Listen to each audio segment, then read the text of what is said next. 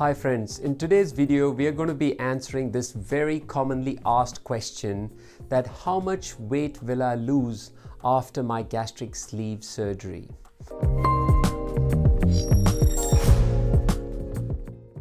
Firstly, how much excess body weight do you carry? Now by that what I mean is you can literally put your height and weight, height in centimeters and weight in kilograms in a BMI calculator. There are plenty of BMI calculators available online. I'll put a link to one of the BMI calculators in the show notes of this video, and that will tell you what your BMI is. And you can work out what is your excess weight by knowing that the ideal or healthy BMI is about 18.5 to 25. So that will be able to tell you what is the excess weight.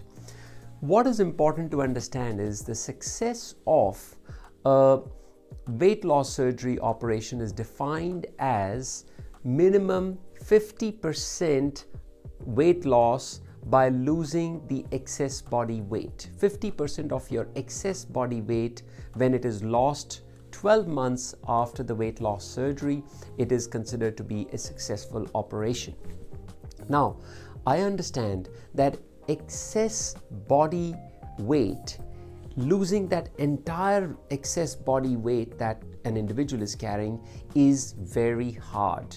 We aim for the ideal, I understand that, but we also need to not lose sight of the perspective that we live in a real world. What I mean by that is, this is what I tell my clients and my patients, that aim for a realistic weight loss. And a realistic weight loss is anywhere between 65 to 70% of the excess body weight. So whatever is the excess body weight that you're carrying, make 65% of that, and that will be a good realistic figure to aim for. And that is something which is not only achievable, but understand this friends, we want to make it sustainable as well. I get so many patients who say, no, we want our ideal weight.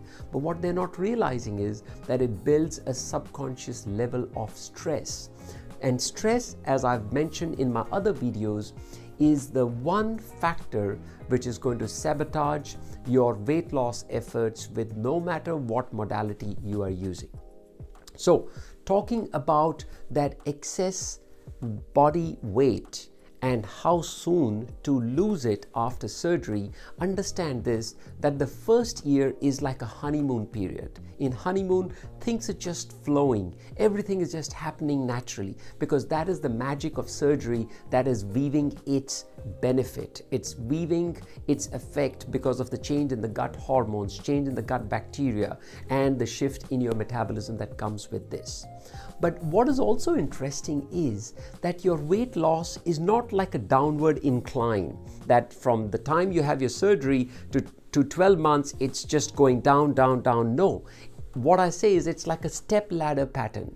Sometimes the weight loss stops for a few days or a week or two maybe, and then suddenly there is a drop of a few kilos. Then again it plateaus. Then again there is a drop. So that's like a typical step ladder pattern that I say, and that's how the body shifts its metabolism, its weight, as you are progressing. And generally speaking, it's the first 12 months that your body will continue to lose weight. For some people it may extend to 14 months or 16 months, but it's a rough approximate, everyone is different.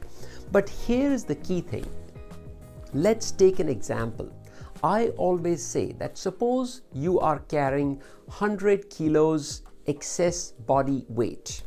Let's aim for a realistic figure of 70% is your target. 70% of 100 kilos is you are aiming for a weight loss of 70 kilos. All right. But here's the beautiful thing. Here's what you need to listen, because study after study has proven this, that if you lose up to 65% of those 70 kilos, 65% of those 70 kilos in the first 6 months, your chances of long-term success almost double. Your chances of long-term success almost double. That means, in that example that I've just given, if your excess body weight is 100 kilos, you are aiming for a realistic target of 70 kilos of weight loss. 65% of that is 48.7 kilograms. And if you achieve that in the first 6 months, your chances of long-term success defined by a sustained weight loss of up to 5 years almost doubles.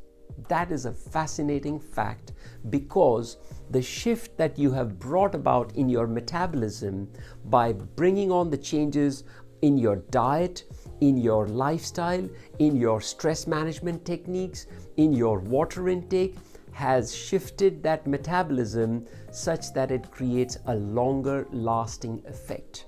And friends, you and I both know that if you have tasted the benefits of a healthy lifestyle, benefits of having the energy, being able to tie your shoelaces, being able to sleep well at night, and being able to bring the energy and vitality to any relationship that means to you, you know that you don't want to go back to that old version of you where life was just a drag and life was just a pain. So thank you once again for listening to this video. If you liked it, please share it with your friends or anyone to whose life this may make a difference. But if you need to know more and stay in touch, do subscribe to my channel, and I'd love to keep you updated with my forthcoming content. Thank you and take care.